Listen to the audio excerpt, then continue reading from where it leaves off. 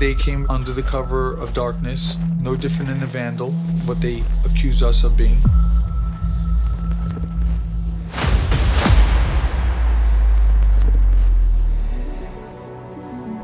It was the stepping stone to get my name out there and to get my work out there for the public to see, whether they wanted to or not. I was living this dual life of having a regular 9-to-5 job, and then at night I would transform and turn into this alter ego.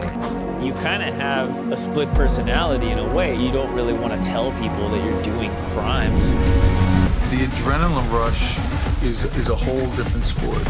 The heart pumping, am I gonna pull it off and get away with it? If you run, you chase.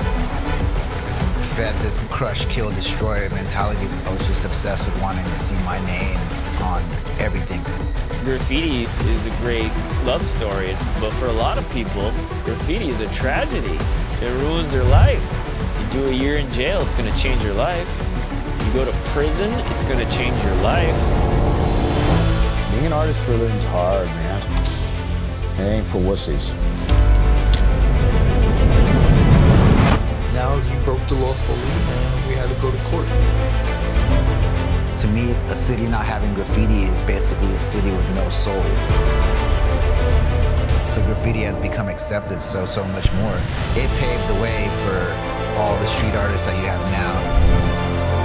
Times are slowly changing where people realize these are valid art forms, and it does take work, and it does take skill. Good job, man. Thank you. It's a huge victory for the artists. We are the storytellers of the future.